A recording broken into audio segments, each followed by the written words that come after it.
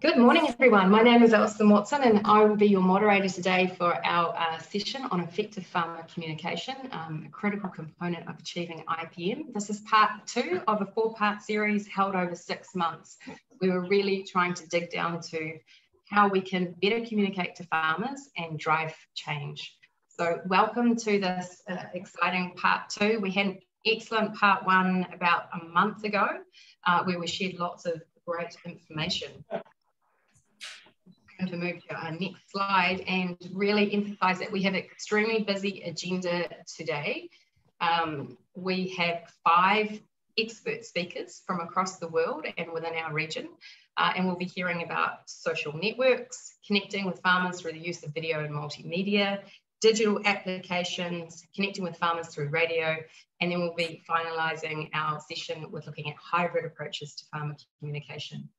So extremely busy, and you'll see some of our speakers on the side panel there that are lit up there in the side videos. Just before we start, I just want to really reiterate that a recording of the webinar will be made and be distributed 1 week after the session. Okay, so don't worry, you will be able to get to see all the presentations again. If you have any technical issues, probably the best idea is to try logging off and on and seeing if you can resolve it, or send a message to Grow Asia in the chat, and we may be able to help you. 2, the best way to interact today is to use the Q&A box to ask all your questions to the speakers. This is really important because it helps us to manage the session really efficiently. So please use it, but if you'd like to make a comment, share some resource, congratulate one of our excellent speakers, please use the chat box for that. And we really welcome you introducing yourself in the chat box too, so we know who you are. If you have the chance, you can rename yourself by just clicking the More button next to your name, and you can put your name and organisation if possible.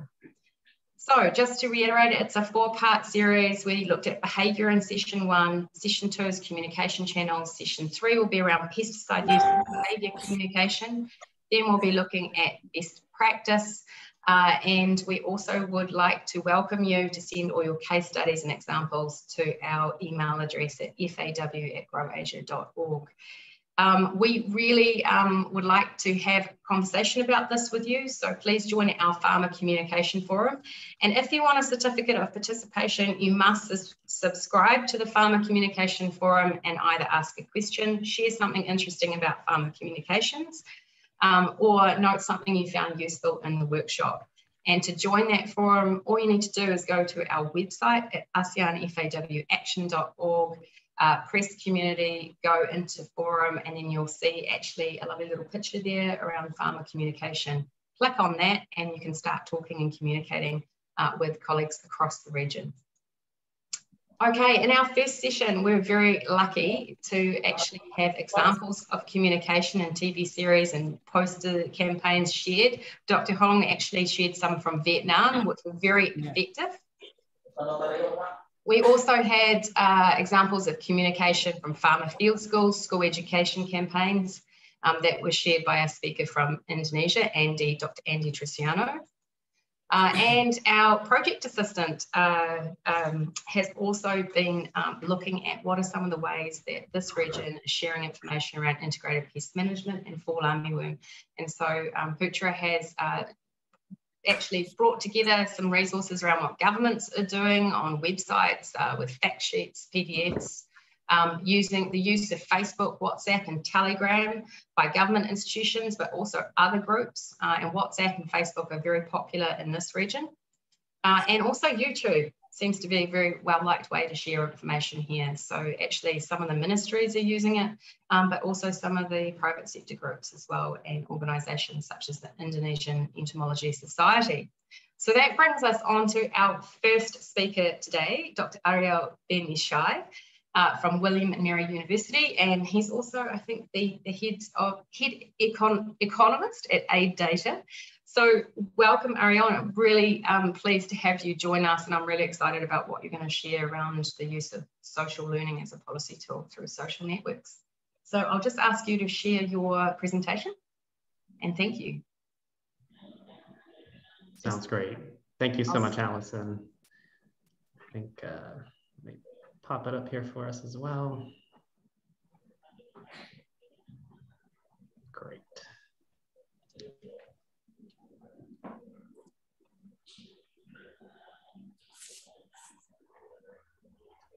All right. Well, thank you so much, everyone, for the chance to speak with you all. This is a really exciting topic and one that I've been working quite a bit on, also with my colleague here, Musfiq Mubaraq from Yale University. A lot of this work that I'm going to talk to you about is joint work with Musfiq and others. So part of what I want to mention is that social learning or social diffusion is something that's actually quite common. Many of you have probably seen it in practice. Whether it's people immediately around you chatting and neighbors talking with one another, family members. And as academics, we've documented this in a whole variety of different contexts, whether it's pineapple growers in Ghana, maize farmers throughout sub-Saharan Africa, rice farming in Bangladesh and India, even here in the US, learning among corn farmers in the US Midwest. These conversations happening, again, among neighbors, in churches, in a variety of settings. And we've also documented this kind of social learning in lots of non-agricultural settings, people learning from each other across the board in many important sectors. When we talk about this, often what we have in mind is a general form of communication, but it's really helpful to think about what it is that we're actually learning. Many cases, what we're learning is the benefits of a particular technique like IPM, where it has a particular set of impacts and gains that we can have. And so what we observe is, hey, our neighbor is doing really well, or a friend of mine has had a boom season this year, right? This is because they've done this new thing. We're also learning about how to do the thing, right? The methods of actually implementing these techniques. So watching the practices that are being put in place, learning the details of a particular practice. And many of our studies that we'll talk to you about, we were studying pit planting. So planting in pits rather than in ridges for maize in sub-Saharan Africa. And learning how far away apart to make these pits, how deep to dig them, how many seeds to put in them, and how much fertilizer to add. These are all the kind of details that we're often learning from one another as farmers. And then, of course, we're also learning about how hard it is to do the practices, right? And what the costs are. If there's financial costs, additional outlays for new inputs or new techniques, technologies. And what some of the downside risks are as well. So, are these techniques potentially exposing farmers to more downside risk? Much of this we can observe, so just by watching our neighbors, friends, and family members, but a lot of this we can't, and we actually have to communicate with them. So to some extent, what we see in the wider world is a set of mimicry, right, where we copy the things that other people are doing. But some cases, we actually see a lot more communication and what I'll call kind of deeper understanding of the practices. And the extent to which you want to promote that deeper understanding is, of course, it's tougher to get, but obviously, much more beneficial. Another set of things, that we think about around this kind of learning by doing is that learning by doing is really partially about watching people who are actually putting the practice into action, and we're watching them do it. But sometimes, we can learn a lot from people even who haven't tried things out themselves, but have certainly just heard about a new idea, right? And just kind of raising awareness more generally. And all of these types of communication have a different role to play potentially in the spread of important information. But we have a big puzzle. This puzzle, I bang my head against it many nights.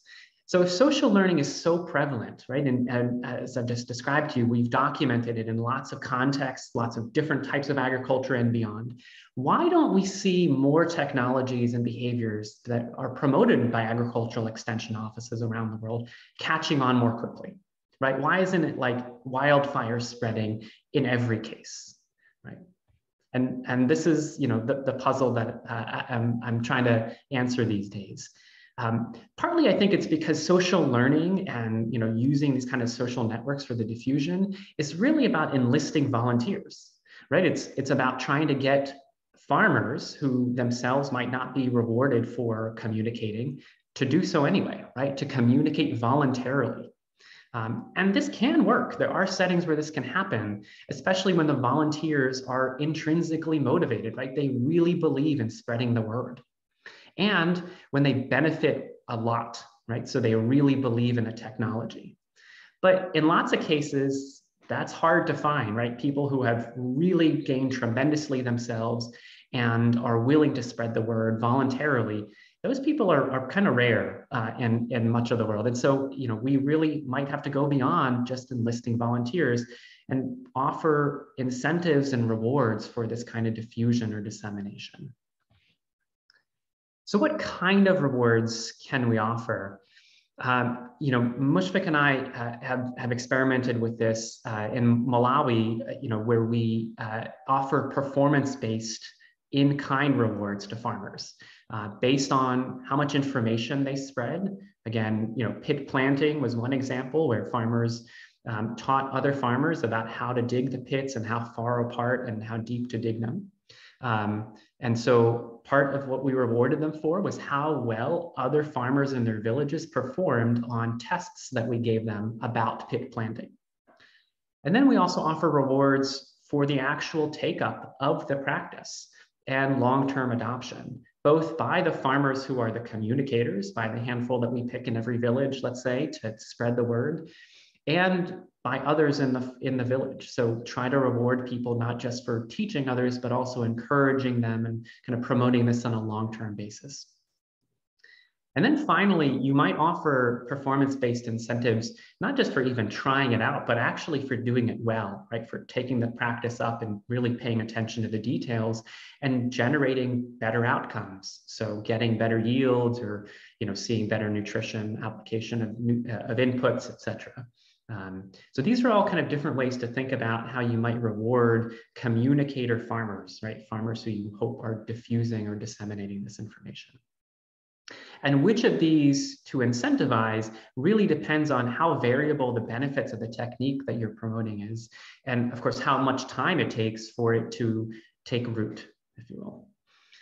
Again, as I mentioned, in our Malawi case, we incentivize the spread of information in the first season and then adoption among other farmers in one's village in the second season. Those are the things we rewarded farmers for, and we saw a really strong response to those incentives. I should say we also saw a really strong response, particularly in cases where the farmers who were doing the communicating were some of the least well-off farmers. So these incentives might work really well for encouraging more marginalized communities or individuals who might otherwise not have the social status or means to diffuse or spread information, right? They're not used to acting as teachers. They might not be necessarily the most powerful or respected individuals in a village, and yet they might be the ones who can respond to these incentives the most. This actually segues into another question, which is if we want to maximize the amount of social learning that farmers do, right? The amount of communication and learning that happens in villages among farmers themselves, maybe we should target agricultural extension slightly differently from the start. Most extension, at least that I've seen around the world, is based on a mix of agents and farmers doing this communicating. But the farmers that the agents tend to work with are what we think about as lead farmers, right? And they're more willing to experiment. They tend to be better educated, maybe have a little bit more well-off or slightly more progressive. But these farmers, these lead farmers might not be the most relevant to other farmers learning. That is, if the amount of skill they have or the assets they have, access to supporting labor or other kind of complementarities, if these are important, then the returns to the technology or techniques that they're promoting might also vary across the population. And therefore, people might learn more from others who are more similar to them rather than the lead farmers that an extension agent might pick to work with. And in fact, those who are similar to the largest number of other individuals in their village, that is, people who are more representative, might actually be the best communicators out there because their learning and their experiences are more relevant to other villagers and farmers. And again, in an experiment in Malawi, this is what Musfiq and I found, that the farmers, when we picked the farmers who were much more similar to other farmers, much more representative, the adoption of the practices among the other farmers in their villages, especially when these communicators received rewards for promoting this, was much higher than if a lead farmer was assigned in communicating. But of course, these individuals who are more representative and much more similar to their peers also face barriers to getting the training and trying out new techniques themselves, and might find communicating with other farmers harder. And so again, the role of incentives for communication might be even stronger if we're trying to promote kind of more representative or peer farming methods. Musfiq and I put a lot of details of this in some of our academic papers. It's also really important to think about the levels at which we want to approach this. Whether we're kind of picking a few individuals within a village to promote this, or whether we might want to pick clusters of individuals or entire villages to be promoting this. And whether we take one or the other approach really depends on how much complementarity there is among these initial kind of trainees or initial communicating farmers. A couple of things to think about there, right? So how important is it for a farmer to hear about the techniques from multiple sources? If it's really important, as we'll talk about in just a minute here, then it might be crucial for you to target clusters or entire villages, because a single training farmer in a village might just not be able to convince enough other individuals. It also is important whether the trainees and communicating farmers need to work together. If this is a case where a technique is particularly challenging and they need the support of one another to do so, again, you might want to think about doing entire villages or clusters of individuals in villages together at the same time.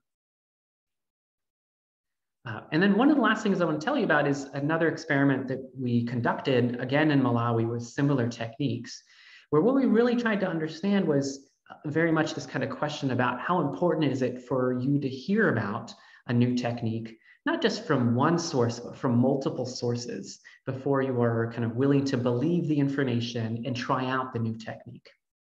And so in this particular case, we did a really careful measurement of social networks in 200 villages in Malawi. And when we took all that data that we collected on these social networks and used it to predict who the best initial trainees might be in different villages. And we predicted this in some villages based on a simple learning approach where you just need to hear about something from one other person, one contact. And then in other villages based on a more complex approach where maybe you need to hear about it from 2 or more sources of information before you're willing to try it out. And using these different approaches, we picked different farmers to train in different villages.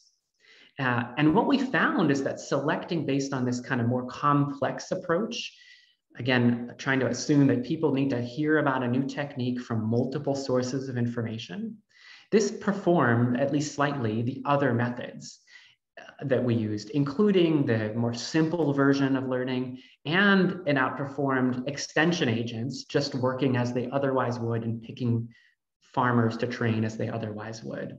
So there definitely is a benefit to thinking about this kind of spread of information as a more complex system where multiple individuals should be trained, but maybe they should be trained together and picked from a part of a village where they're much more likely to interact with the same individuals. And so pass along kind of complementary, right, or reinforcing messages to farmers so that they're getting these messages from multiple potentially trusted sources and thus willing to try it out and take it up. And then we used all the data we collected to try to then understand how the farmers themselves were actually learning in the first place. And partly what we found is that about 50-50 of the population, like 50% was using a much more simple version of learning, where as long as they heard about this new technique from one person, that was good enough. But about half of the population was using a more kind of complex version of learning where they were really a little bit more hesitant and really needed to hear about from these multiple sources. And that meant that a more complex approach to things was much more powerful, because it was the only way to reach these individuals who really needed to hear about things from multiple sources, kind of much more hesitant to begin with. Lastly, the very last thing I'll just mention, we also did a really careful study trying to understand the role of gender in all of this, and whether the farmers who were doing the communicating, when they were assigned to be women or assigned to be men, what their respective impacts were. And a lot of what we found is that the women trainees, especially in this case in Malawi, where we were training them on pit planting, they learned a lot, they were very capable, but they were perceived as less knowledgeable than men. And thus they had to exert a lot more effort to overcome this perception and achieve comparable adoption levels in their villages. And this extra effort comes at a real cost. So overcoming these kind of gender barriers is still a very prime concern in these kind of social network-based adoptions. The social networks here were really biased against women, even though, again, they were learning about the techniques and putting them to action, even better than the men in many cases. I've got a lot of questions for future research, things that we're tackling, but at this point, I'll just be interested in hearing your questions much more than the questions I've got. Let me stop sharing my screen. Excellent, thank you so much, Ariel. That was very, very interesting, and there's lots of work there, and also valuable insight to sort of think about going forward. I actually really like the questions at the end, and just to remind everyone that you'll have a copy of the PDF of the presentation and also the recording, so you'll have a chance to go back and look at some of the questions and some of the work that's been put forward this morning. I've got a few questions here, and just remind everyone, please put your questions in the Q&A panel. Here's one from Siva. Interesting example from Malawi about incentives and adoption. Was the adoption sustained as the seasons progressed? Yeah, that's a great question. It turned out that it generally was, although our studies only lasted for a few seasons, but the longest one took about 3 years out, and it looked like the adoption was sustained. We saw very little kind of disadoption in the later years that was in any way kind of correlated with the kinds of things we were studying. But we've yet to do a really long-term study on a lot of this. I think it would be, it's certainly something we've talked a lot about. Great, and just on that, I mean, how important is it to sort of factor in reinforcement, sort of, I guess, opportunities across not just the length of the project, but sort of even to factor in extending those reinforcement opportunities beyond that time period? How important is that sort of reinforcement messaging? Yeah, I personally think it's really crucial, and again, I think it's really important for that communication to come from multiple channels that are reinforcing one another.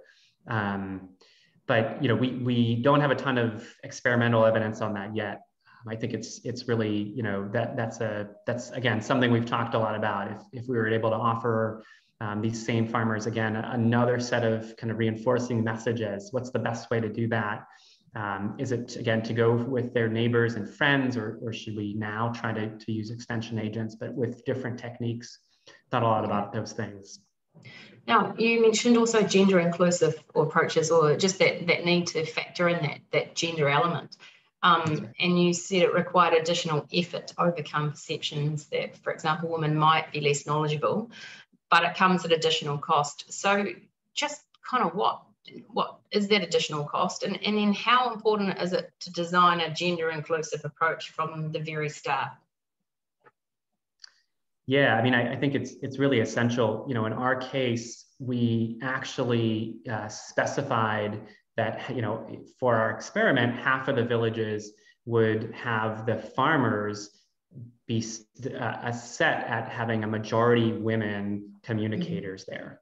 And in the cases where we did not specify that, virtually none of the communicators selected were women. So it was really essential for us to set that benchmark. And then to the project and to us, there was not additional cost of training necessarily the women, but the women themselves faced a lot of additional effort costs. These women tended to have to do more trainings of their neighbors, and they reported having to do more, to exert more effort to communicate the messages to their neighbors. So it's, if you're going to try to rely on these kind of social networks to do this, you might be transferring and imposing a lot of costs on the women farmers. Again, all the more reason to think about incentives and rewards for the farmers who are doing the communicating on behalf of the project, right? It might be particularly important for the women farmers to be receiving a set of rewards that's appropriate to them if they are to have to overcome these barriers to meet the kind of targets that you're hoping for. Excellent, thank you. Very interesting. Here's a question from Dr. Andy Triciano, one of our speakers in our last session. Thank you. And he says, in regard with selecting the target, which one is more effective by selecting one representative from each farmer group to end up with 20 participants compared to 20 participants coming from the whole farmer group? Yeah, that's a really great question. Again, I think it's really specific to like the technique that you're trying to train them on or the approach. If you think it's important for the communicating farmers to be working with one another, then I think trying to train more of them in the same group is essential. I think trying to train one person in a group on a technique and hoping they spread it, that I think is very low odds, because again, as we saw even in these cases, in Malawi, most people needed to hear about something from multiple sources. So picking at least a few individuals from each group to work with and train is, I think, really essential for nearly any technique. But again, the more the technique requires kind of complementarity and cooperation, the more that you want to be working with larger numbers within the same social group or the same business group or farmer group or whatever that kind of grouping that you're doing. Excellent. Very, very useful. Multiple sources needed. Here's a question from Dr. Mooney. Often agricultural input suppliers, agrovets, for example, are the ones that farmers reach out to for information and recommendations. Have you included them in your studies? Yeah, that's another great question. I've just come across a new study by other colleagues at another university that have just relied on them, and they had a lot of success doing this exact thing. I believe it was in northern India, where they were relying on the seed suppliers in this case to promote a new, more flood-tolerant variety of seeds. So it's a really important new channel that so far I've only seen one study on it. It was a very promising study. I agree. These are typically pretty trusted sources of information. Yeah. At least for those farmers who are able to access those private suppliers or private sources of inputs. Yeah, excellent. Here's a question just back to the gender. It's a really interesting question. Can you please quickly expand and clarify the types of motivations and rewards between male and female farmers? Do they differ, for example? So do you have to give different rewards or different incentives for the females versus the male farmers? I think that's an excellent question. Obviously, that really specific to the context and the culture that you're working with. In our case, the rewards included both inputs. So we tended to give like legume or bean seeds, or in some cases fertilizer to the farmers. But we also included a social component. So farmers were recognized at a ceremony held at the village and kind of honored for their work, along with the rest of the village's efforts to learn the new technique. And I tend to think that for many women, this social component is particularly important, again, exactly to counteract the kind of biases that we were seeing against their kind of inherent ability to learn, which again, in our cases, they outperform the men on learning the techniques. So doing so publicly, honoring kind of their ability to do so publicly, I tend to think that social civic component is a really crucial form of reward for these guys. Okay, just one last question. I know that your colleague, Dr. Mubaraq, has been working on a COVID mask wearing project in Bangladesh that's very successful, and we hope to share that work more widely over the coming weeks. However, interestingly, that project found that some of the incentives that we might expect to make a difference to farmer behaviour, such as financial incentives, social incentives, enforcement, or text messages, didn't really seem to make any difference. How important is it then to understand the context within each communication program? Yeah, I'll answer that. Yeah, you know, I think what it shows is, like, when we started the project, the math project, and just for everybody's benefit, you know, behavior change is a common thread here. You know, in the Malawi case, Ariel and I were working on trying to get people to change their behavior to adopt a new agricultural technique. And now I've been working on how do we change behaviors and get people to start wearing masks and make that a social norm so that everybody wears masks. And so we tried out in the mask case, just because we did a trial with 350,000 people. So it was a very large scale one. So we could try out, you know, 20 different strategies. We tried out everything that was sensible, including the incentives that Ariel and I found in another context, text messages, making people make verbal commitments, you know. And then we learned that out of the 20 different strategies we tried, there's only 4 that really was necessary, right? The other things, and so I think that suggests that, you know, I would say the bottom line message is that experimentation is important, because it's really hard to predict. Like ex ante at the beginning, those 20 strategies, we tried them because they were sensible ones to try, and we learned that many of them are not necessary. So trying things out, experimenting with it, doing some trial and error, I think can improve all of our work. Oh, excellent answer. And I really like that experimentation is important. So we should just get out there and start trying things and seeing what works with different communities. And that's what farmers do. They experiment with things until they hit on something that works. Right. Excellent. Well, thank you very much for joining us. Ariel, thank you very much.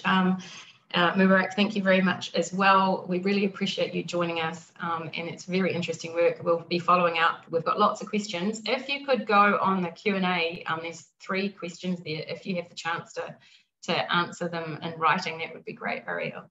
And Mubaraq. Thank you very much. Thank you, guys.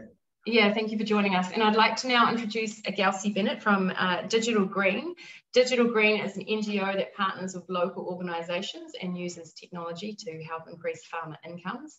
And today, Gelsey will be talking to us about Digital Green's approaches to reach and communicate with farmers, and in particular, how they use video and integrated channels to share information with farmers.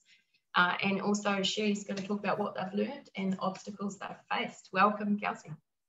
Thank you so much, Alison. Let me get my screen going. So,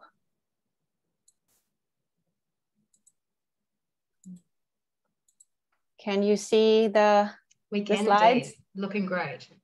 Perfect. And now, where did my, all right. And I'm still presenting? No. No, you've got your notes now. Oh, yep. Press that and see what happens. Yes, you've got your presentation. Perfect. Yeah, I wanted my notes handy because, you know, that's important. So, hi, everyone. My name is Gelsey Banneth. I'm based in Washington, D.C., and I work for an NGO called Digital Green. As you can see on the screen, we use technology to help farmers lift themselves out of poverty. And today I'll be talking about our approach to reach farmers and communicate with them. Particularly how we use video and also other channels to share information. And as Alison said, what we've learned and some of the obstacles we've also faced. So first, I would like to describe who we typically work with. We mainly work with smallholder farmers with less than 2 hectares of land. Many have limited literacy, but increasingly farmers also have greater access to information, access to data plans and mobile phones and smartphones, especially in India, although this is not necessarily the case everywhere.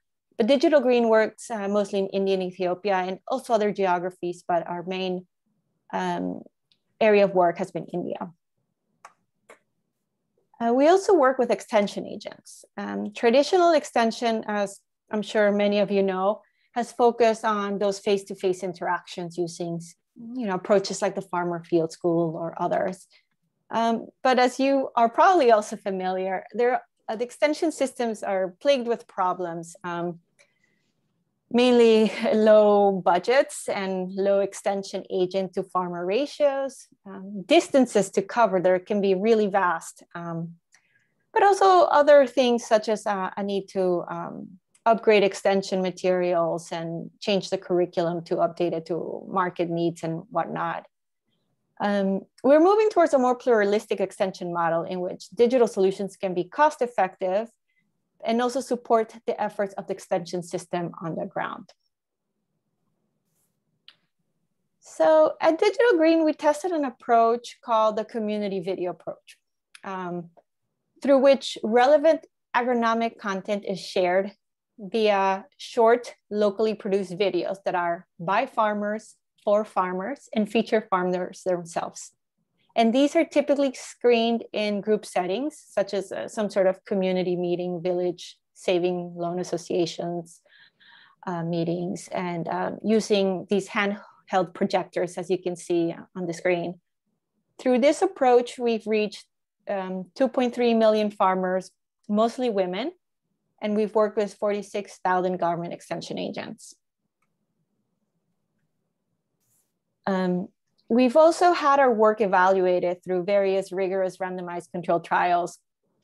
And here are some key findings. There was an increase in uptake of practices up to 50%, an increase in yields up to 46%. And this really, depends on the crop. Increase in incomes up to 17% and 7% or 7 times the cost effectiveness.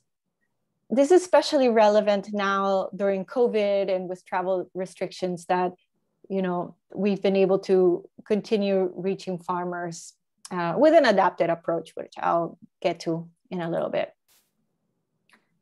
So we've learned a ton through the implementation of the community video approach. And one key learning is the importance of partnerships. We've been working with local extension departments, and therefore that's a system that is already in place. This helps us with the sustainability factor. There's a system, the extension agency, that can continue the work going forward. And although I mentioned earlier, a lot of extension systems are, have low budgets and issues of that nature, we've been very fortunate that our government extension partners have really bought into the approach, seen it work, and have invested in equipment, in staffing costs, and so forth to implement this approach. Another key element is working through existing social networks, such as self-help groups, for instance. This builds on trust and the social cohesion that helps drive behavior change in farmers. A question we keep asking ourselves is, how do we replicate social cohesion in a digital setting? I will address that in a little bit, but keep that in mind. Something else that we've learned is the importance of facilitation. We don't just show the video and like it's going to the movie theater. We actually train extension agents to facilitate discussions, ask questions, and then report back on the feedback from farmers. This helps us improve content, improve the approach.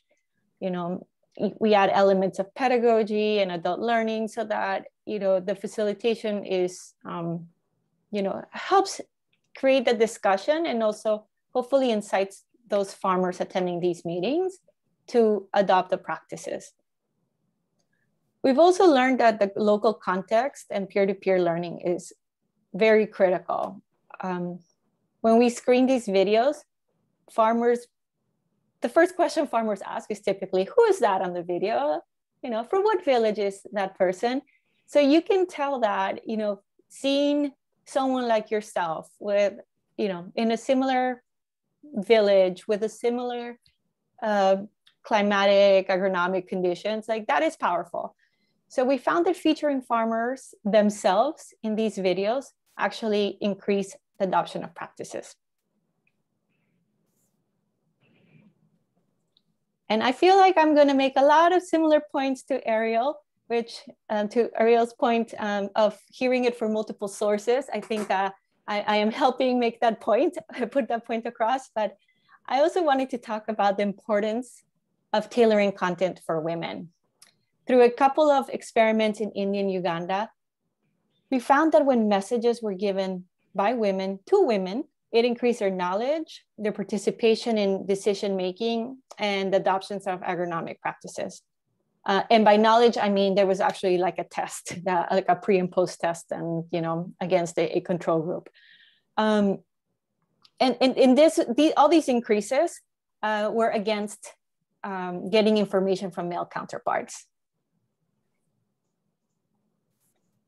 So now that I've explained to all of you a little bit about our community video approach and how we can communicate with farmers, I wanted to tell you a little bit more how we used it in particular for pest-related issues.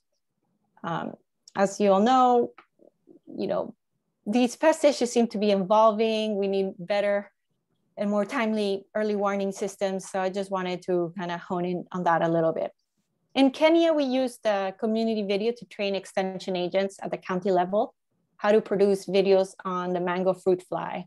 So that included things like control measures, for instance, different types of traps.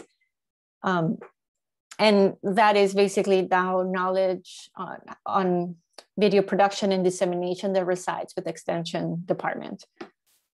We're starting a new project that will use a similar approach on video production working at the county level.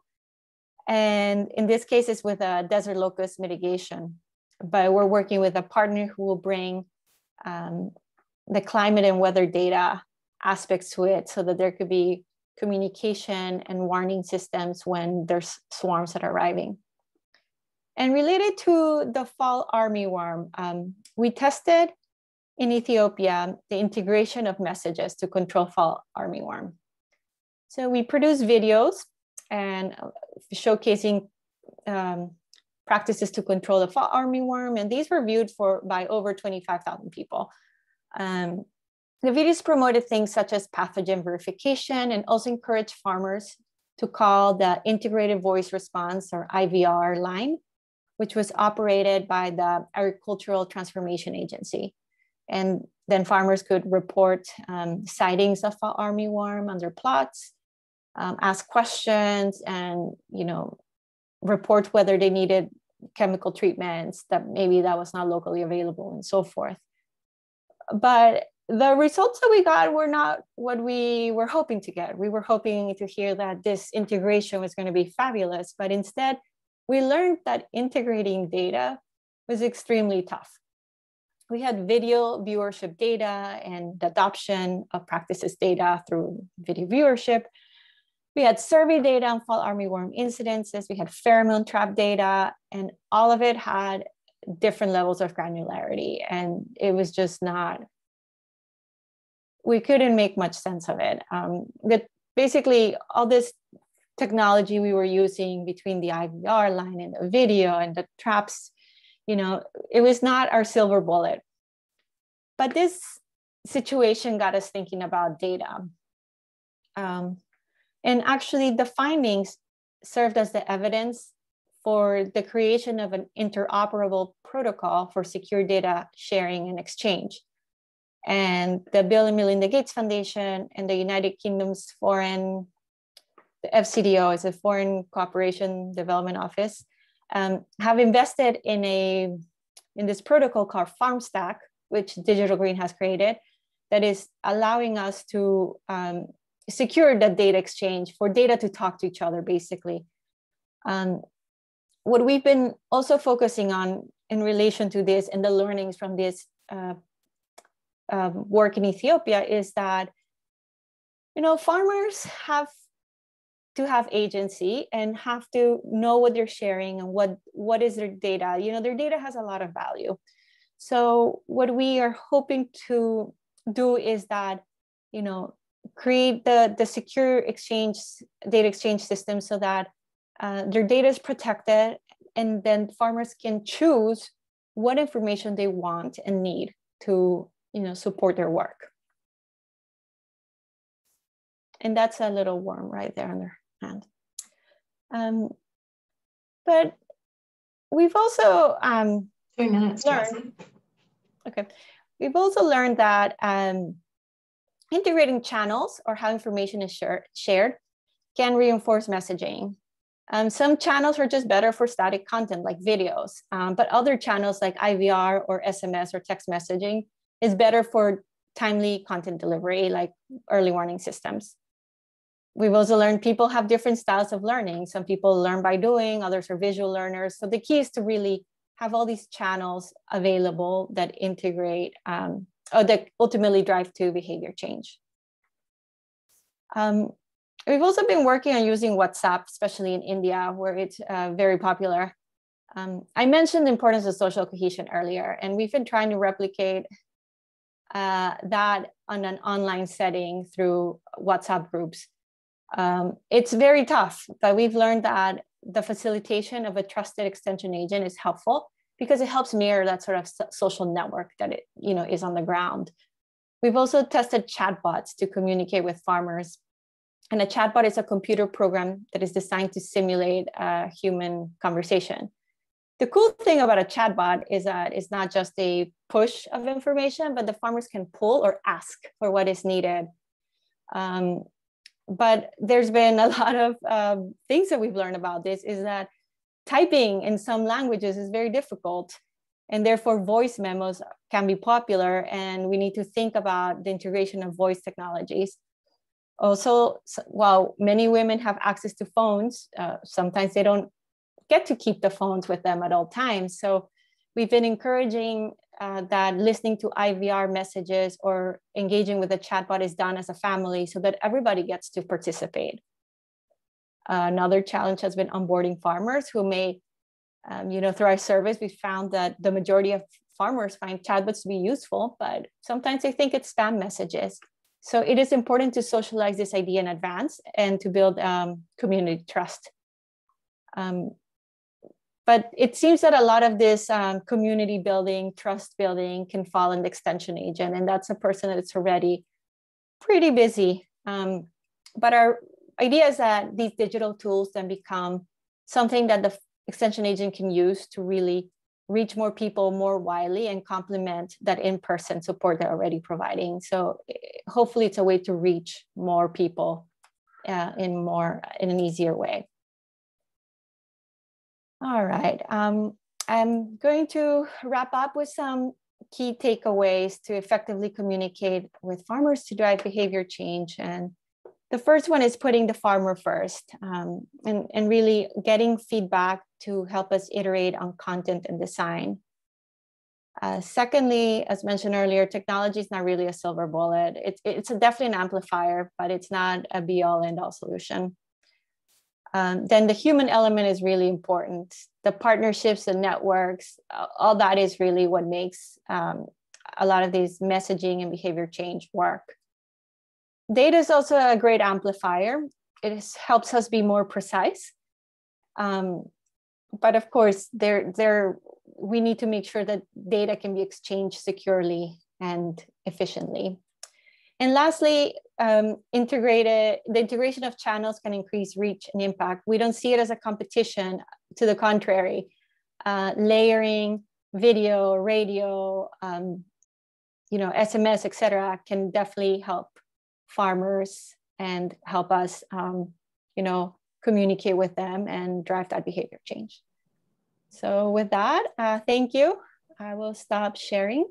Thank you so much, Gelsey, and that was excellent. It's great to see the success you've had with informing farmers and changing practices in the field with your use of the videos, for example, and these other channels.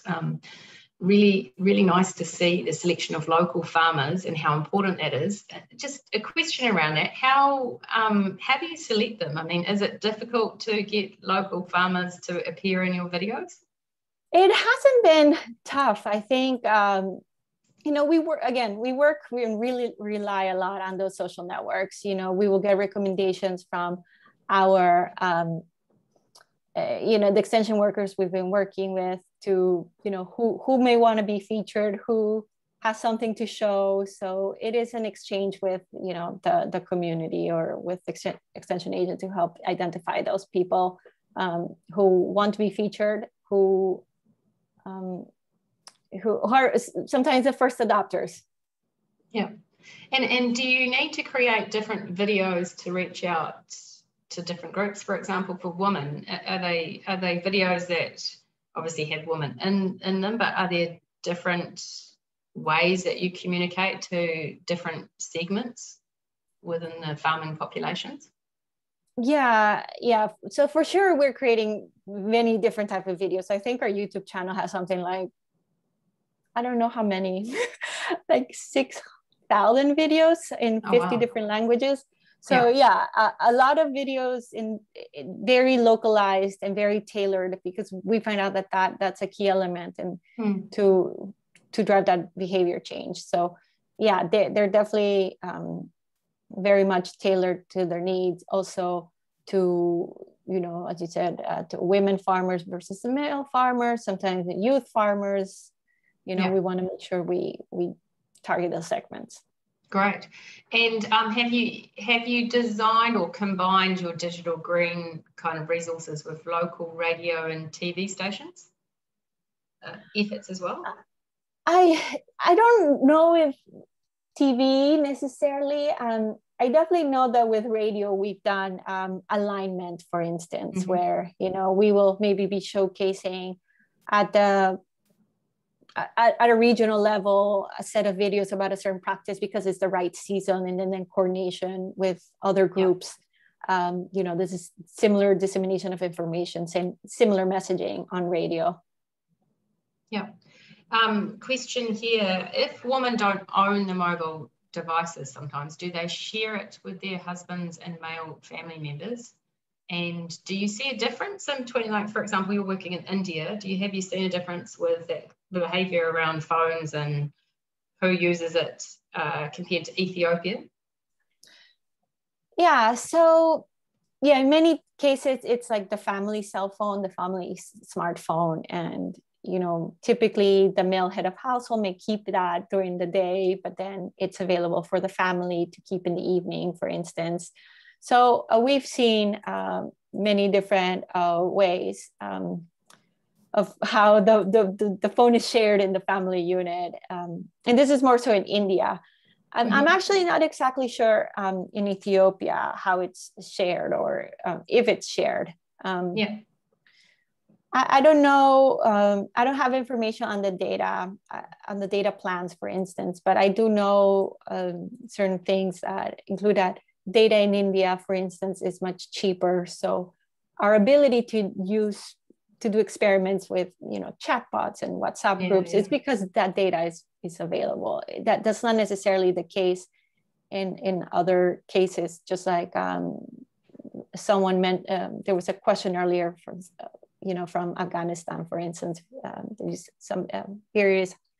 Habibullah said that, yeah, there's no access in rural areas. So, you know, in some places it just would not work. It would have to be an in-person facilitated approach. Yeah, excellent. One last question for you, and then we have to go on to our next speaker. But this one is, it's a good one, as in, it says, thank you for your presentation. And with 6,000 videos in 50 different languages, etc., and they assume they're on YouTube, how do you ensure farmers can filter and get to the video they might be interested in to see or access that information they're looking for? Good question. That's a very good question. So yeah, there is a, you know, there's like a search function. People subscribe. I've noticed I've posted videos. I posted a video in Kinyarwanda that's made by some Rwandan counterparts, and people in India were like, oh, we need subtitles for this video. I'm interested in seeing this video.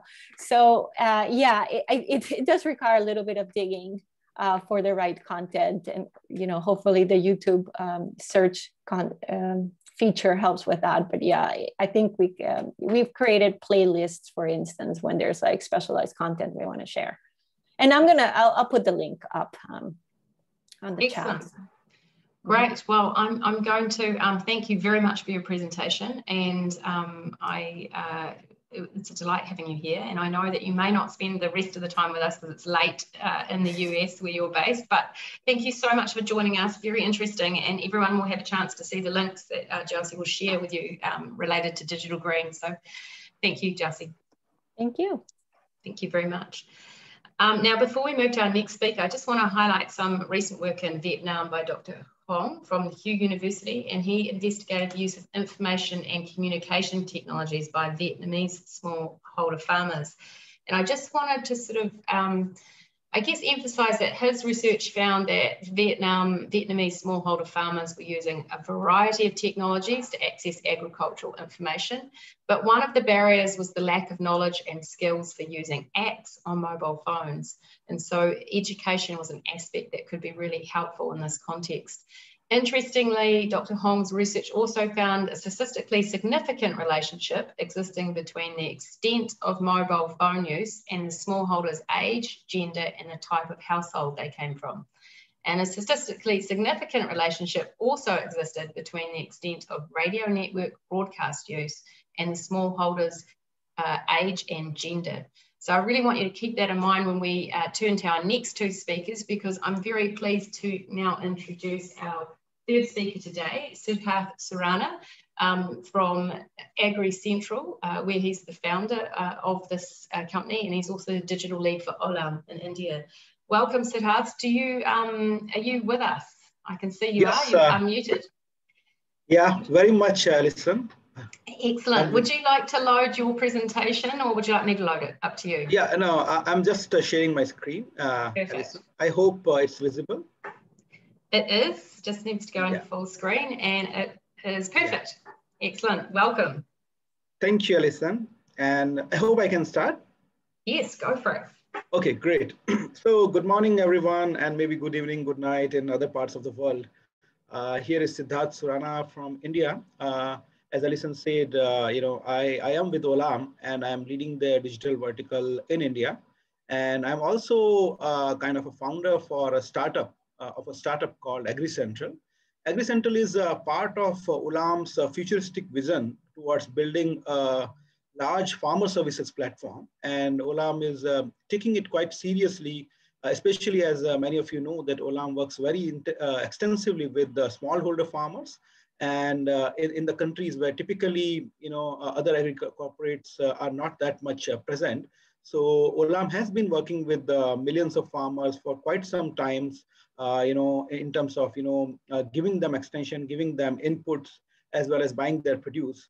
But now with the whole, uptick in terms of, uptake of digitally delivered, information, as well as, the penetration of smartphones and internet in many of the middle income and even low income countries, including India. There has been a conscious thought inside Olam that how do we leverage this digital access to reach out to more farmers, including those who may not be doing anything with Olam, who may not be selling their crops to Olam, or may not even be growing the crops which Olam buys and trades in the world markets, and build a standalone and eventually sustainable business out of that. So I'll just start off with our experience in in communicating with the farmers. But before that, I'll just give you a little bit of introduction about what Agricental is and how it works for the farmers. Okay, so this is our vision, mission that to help farmers make better decisions using technology-driven information and advisory that's delivered at scale digitally. As I think a couple of previous speakers noted, that digital is the way when you want to reach any kind of users at a large scale and cost effectively, and thereby empowering the farmers to increase their profitability in a sustainable manner, sustainable not only economically but also ecologically, and the other definitions of sustainable are included when we say sustainable. Okay, so this is how Agricental has been built. So we give smallholder farmers information and decision support in 5 Indian languages. Apart from English, which is quite well spoken in India, we have 4 other languages: Hindi, Marathi, Kannada, and Telugu. Okay, and with that, we deliver the farmers information over a free Android application, mobile application. And these are 6 key services that we give to the farmers. The first one is pest and disease management. It goes by the name crop care. We have currently 33 crops, and we are building advisory content on more crops. So by this year end, we have a target to reach 50 crops. Within that, we cover 1,200 pest and disease. And daily on our platform, we see more than 10,000 farmers diagnosing their crops problems. Then the next one is a crop plan, which delivers good farming practices to the farmers.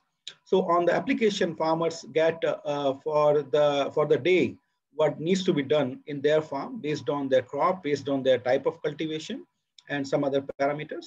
We give them the package of practices. In this one, we have 39 crops. Out of them, 33 are common between crop care and crop plan.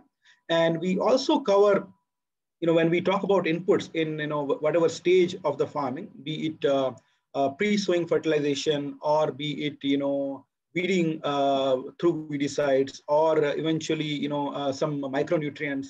So we have close to 800 chemicals. And within that, we publish 4,000 brands.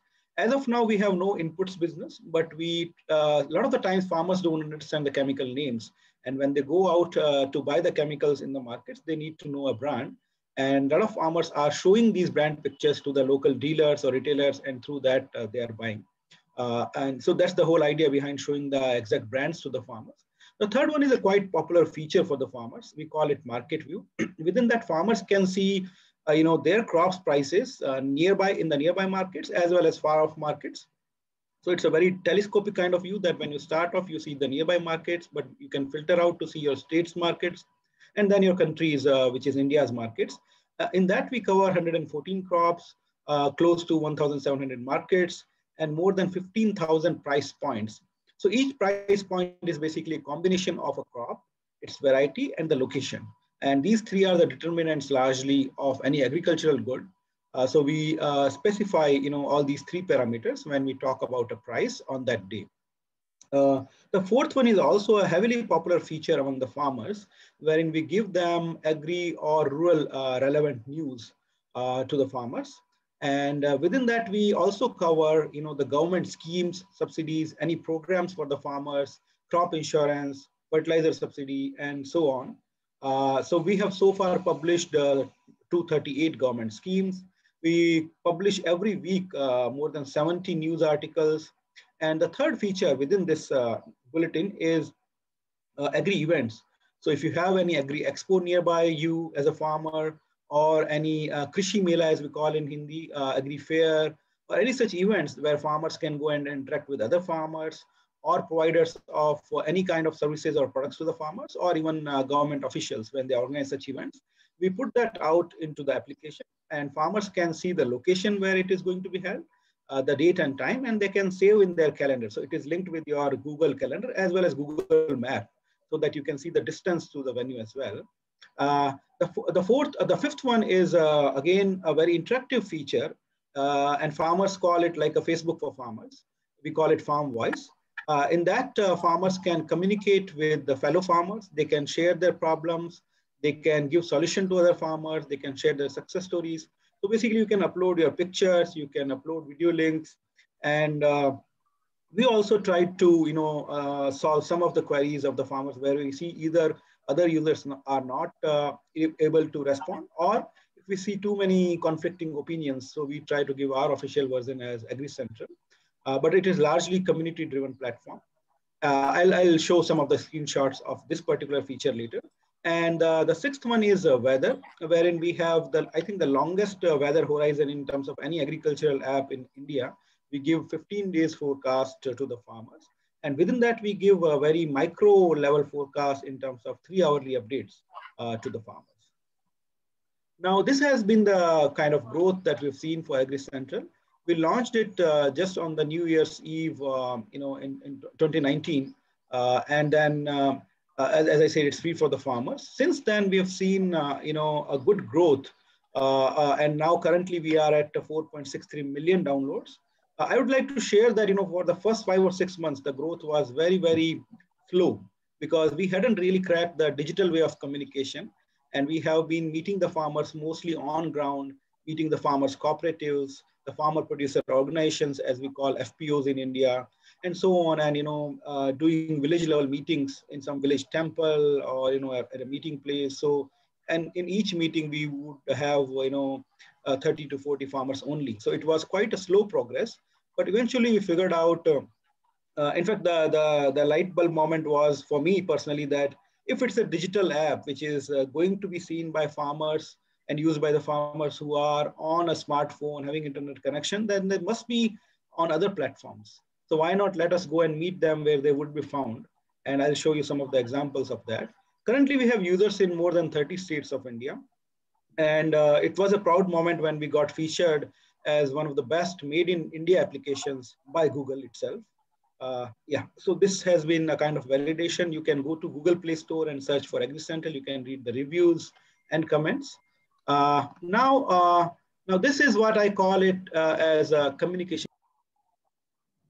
Sorry, just wanted to. Yeah. So basically, this is a typical persona of a farmer called Nagabhushan. He is a smallholder from Anantapur, a drought-prone district in Andhra Pradesh. He cultivates maize on his 3 acres land, but is not at all happy with the yields as well as his cost of cultivation, which goes up every year. He's always in doubt also that if he's getting the fair produce of his maize, fair price of his produce after all this hard work. So in our opinion, he will surely benefit by using Agricental. But the question is that how does he know that Agricental exists? How does he discover, or how do we reach him? How will he know that Agricental can help solve his problems? And how do we, once we have established some contact, how do we remain engaged with him? So these are the 3 big questions we face every day while communicating with the farmers. And why these questions become even more difficult to solve is because of these hurdles. Right? So first of all, since we have a lot of written content which needs to be read to use Agricental, is he educated enough to use Agricental? Is he educated enough to first of all find Agricental and download and do the registration on his own? Then does he have a smartphone with internet, right? While smartphone penetration in India is a phenomenal story in itself, and as Gelsey mentioned just a few minutes back that India has one of the cheapest rates with 50 cents per GB data.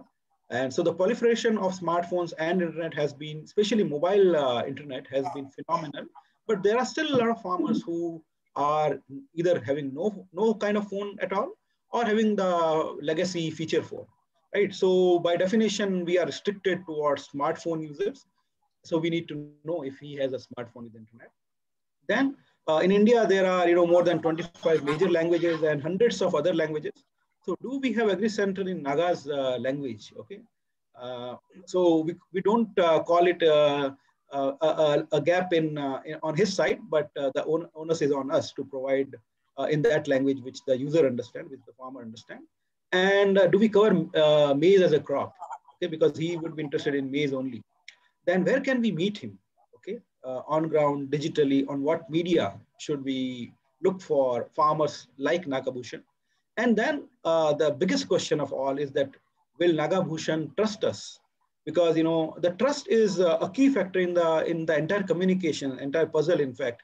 And even if you reach a farmer, even if you convince them, is your advisory and information relevant enough? It is useful enough to trust it over and above, what the local retailer is saying, what the local middleman is saying when they are buying the produce, or even the fellow farmers are saying. If there's any conflict in opinion or information, would he trust us over the other sources, right? And this extension is a serious business. I think quite a few people in this room know that a farmer's entire livelihood for that crop season depends on that. So farmers should be very, very, you can say skeptical when they are, experimenting with any new medium and any new player, especially when they don't have a face attached, right? So these are some of the challenges when we do things digitally at scale, and you can call it mass personalization if you like. Okay, now, how are we trying to solve some of these questions? Okay, so first of all, how do we reach Nagabhushan? Again, the same questions. We have come full circle to look at them. Okay, so as I said, since our target audience base is internet connected farmers, we would like to meet them where they are most likely to be found. And in India, the top 3 applications as far as social media is concerned are WhatsApp, number 1, Facebook number 2, and YouTube number 3. And we know already quite a few farmers are using YouTube videos to look at good agricultural practices and any new tools and techniques. Then we try to introduce Agricental to him in a language that he understands. Okay, and through an engaging story that he can relate with, we try to introduce Agricental. So I'll just show some of these, stories so that we can just relate. Okay. Yeah. 1 second. I hope my audio is working fine. Yeah. 1 second. I'll just use this link. So this is a very, very basic animation video, I would say, but this has really worked wonders for us, in terms of reaching out to the farmers and telling them about Agricentral. Yeah.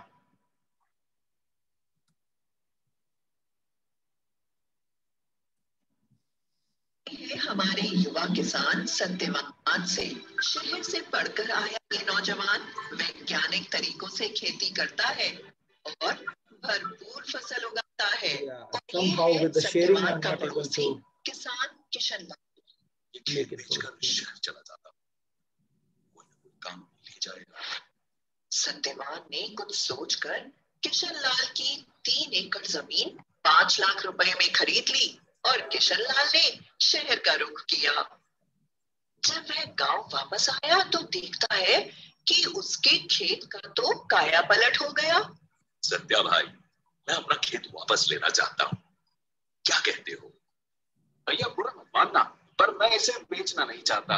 इस खेत पे बहुत मेहनत की है मैंने। ये तो सरासर बेईमानी है। मैं ये मामला पंचायत में ले जाऊंगा।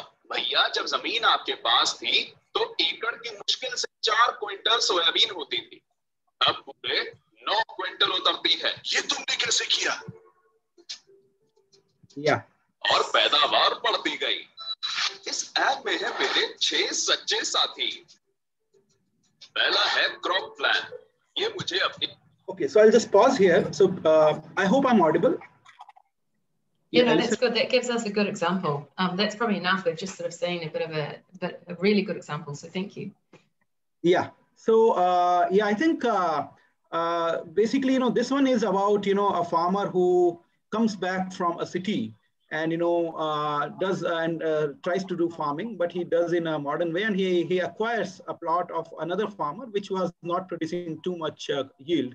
But when he does all that Agricentral says and does, take a good crop out of that, the farmer who sold him, he wants to take the land back, and they get into a dispute. So while he goes to the village panchayat, as we call in India, it's like a community where they solve the village's problem. The head of the panchayat gets interested in how he turned around the farm, and then he introduces, Agricental. Apart from that, I'll just 1 minute, Siddarth, before end. Yep. Thank you. Sure. Yeah. So we also try to give them examples of how Agricental can help them solve relatable problems. So I'll just show you that one.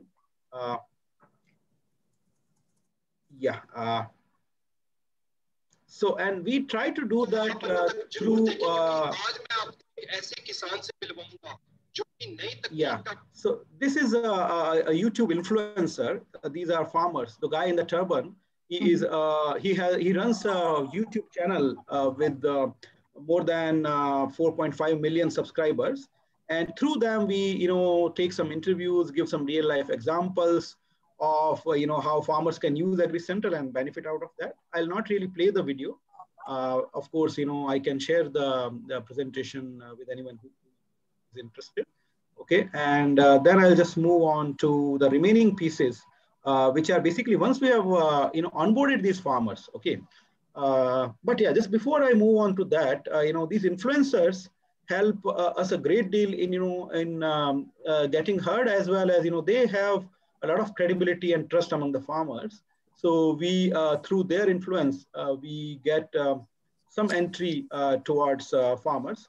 Okay, but after that we use the in-app feature called Farm Voice, where the farmers can ask their questions, can share their problems, And if you can see on your right-hand side, we also try to reply those questions. And this is a very engaging platform within the application, within Agricental. Apart from that, we use notifications quite heavily to remind the farmers about what's happening in their farm today, what activity they need to do, and also towards news bulletin items, which could be very relevant to the farmers. We have a small call-in feature wherein farmers can dial a number and record their calling preference and their language in which they want to be called back. And our team of agri experts, they call the farmers and understand their query and try to resolve.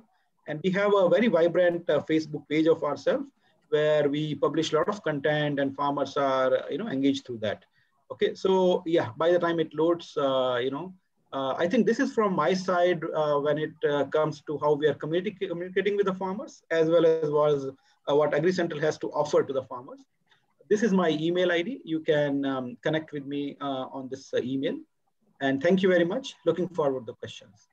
Great, Siddarth. Thank you so much. Excellent presentation. I actually really like the examples, and everyone will have a copy of the presentation, so you'll be able to click on some of the links, and they're definitely worth looking at too, because I really like the use of the farmer influencers in the YouTube example, and they're quite fun to look at, even though I don't actually understand anything. I can sort of get a bit of an idea.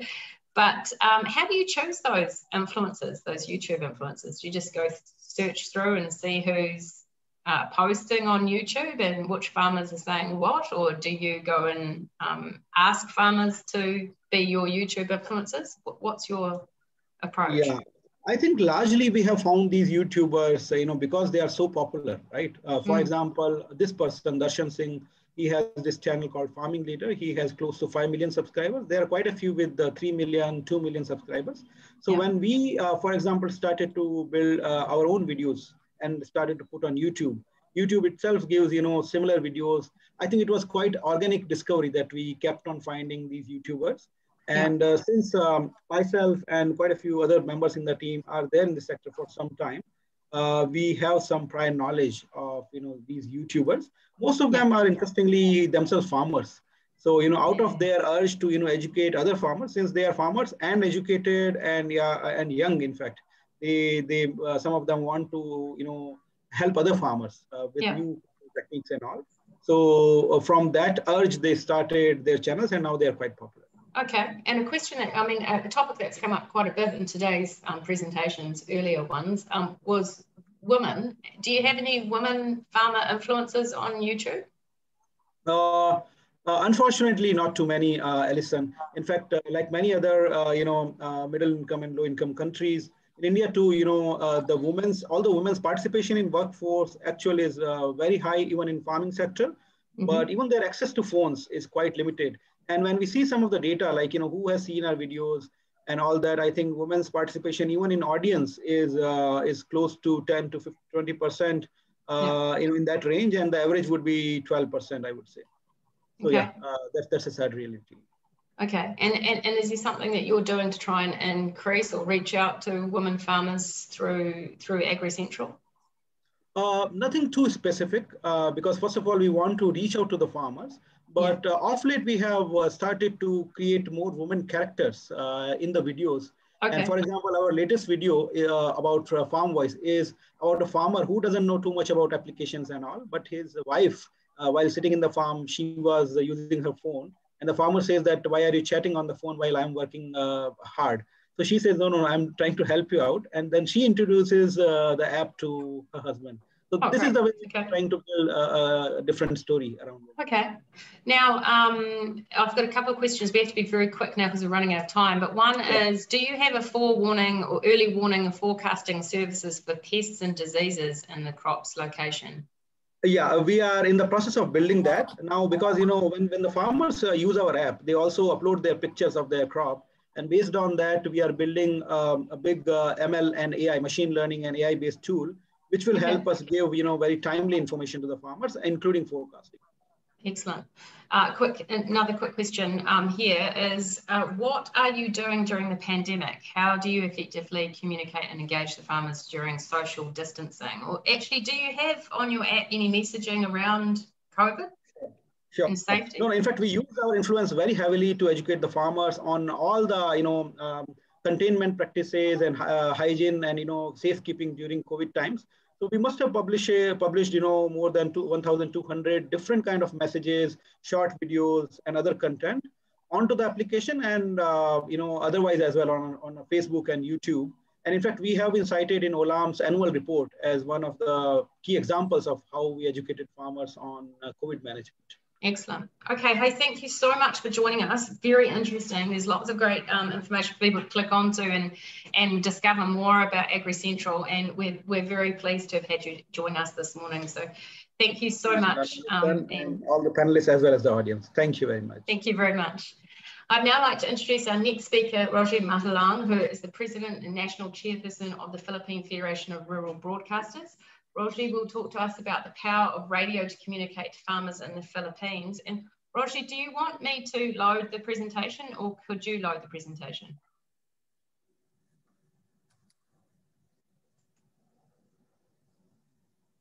You're just muted. I'll just unmute you.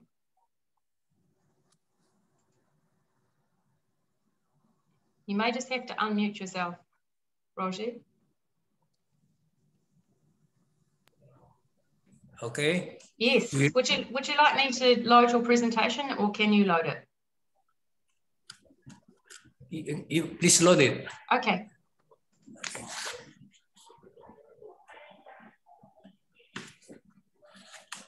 Okay. So first of all, I wish to thank you, Ma'am Alison, for participating in this webinar through Dr. Rex Navarro, who is supposed to do this presentation, but he has another commitment. And I'd like to share you.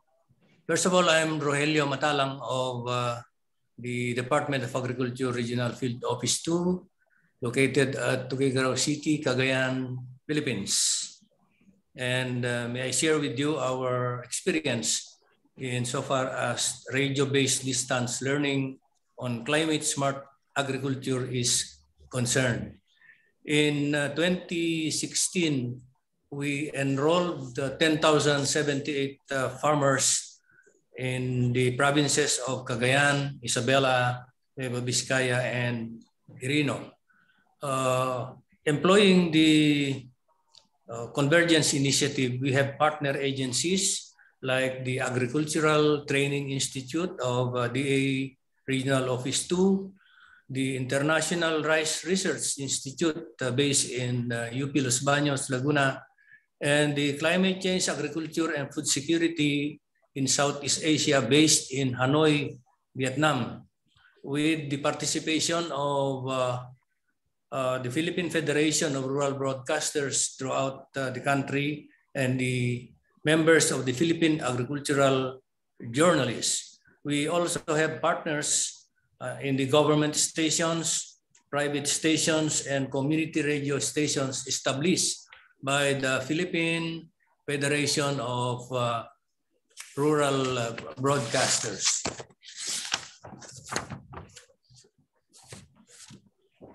And the School on Dare on Smart Rice Agriculture had 4 objectives. 1, facilitate the massive and sustained education of smallholder farmers on climate-smart agriculture in Cagayan Valley through radio. 2nd, heighten awareness and mobilize strong support and involvement of the rural population in agriculture programs. 3rd, engage government agencies, local government units, state universities and colleges, civil society organizations, and the private sector in regional agriculture programs. It also serves as a quick feedback mechanism among agriculture and fisheries stakeholders in the region or Cagayan Valley. Now, why radio? In the Philippines, researchers have proven that radio is an effective medium in information dissemination, especially in rural areas. It is most cost-effective and most pervasive and medium reaching the remote areas of the country. only radio can reach the unreached, where there is no electricity in rural areas where rice farmers are located. The advantages of radio, we have 4. Transistor radios operate with dry cell batteries or solar equipped, which can be charged on AC DC connection. It is also very handy and very cheap, and the only source of information and entertainment in the countryside. Community radio stations, which were established by the Philippine Federation of Rural Broadcasters, where we have 10 in the region, were tapped to air government programs in agriculture, fisheries, and other fields for free, because community radio stations are non-commercial in nature. Now, what are the advantages of radio? Transistor radios operate with the dry cell. Yeah, I have mentioned it. I think it's duplicated. Sorry. And why the school on the air on smart rice agriculture?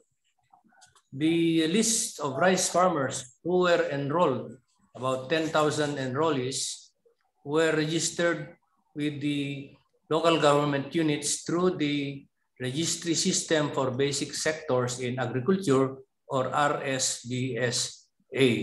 However, the enrollees were not limited to the registered ones. Walk-in participants who are non-enrollees were also accommodated. And the school on the air on smart rice agriculture was reinforced, employing field days during harvest season, techno demo, trainings. We also distribute information, education, and communication print materials, and we share with our municipal agriculturist office audiovisual presentations on livelihood.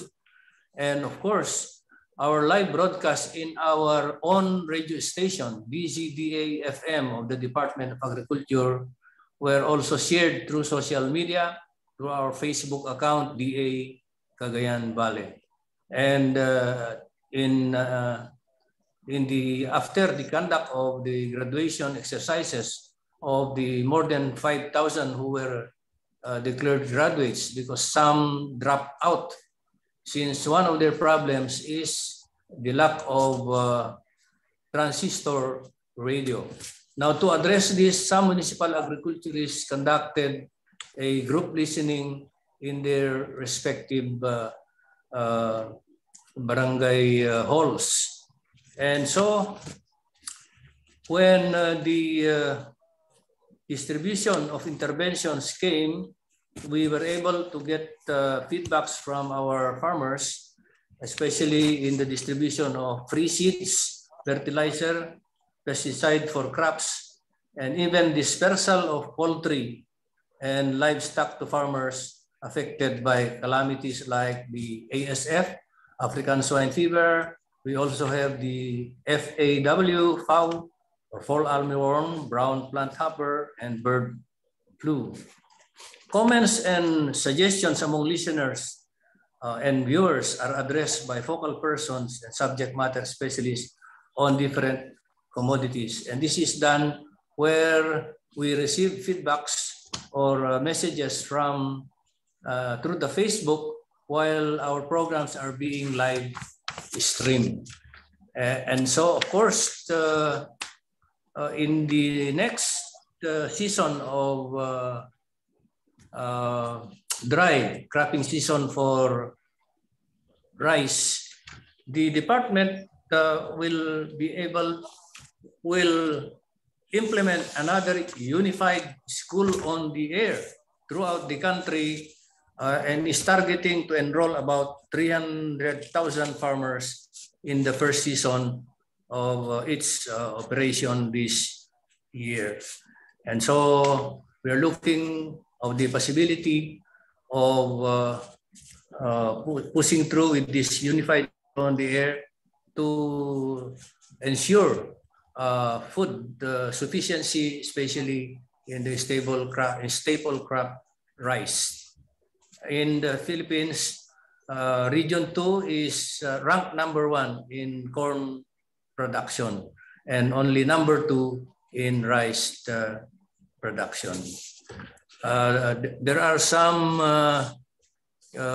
testimonies which I included in my slides, like one from Malinta, Tuaw, Cagayan, who is very thankful of the interventions given by the Department of Agriculture.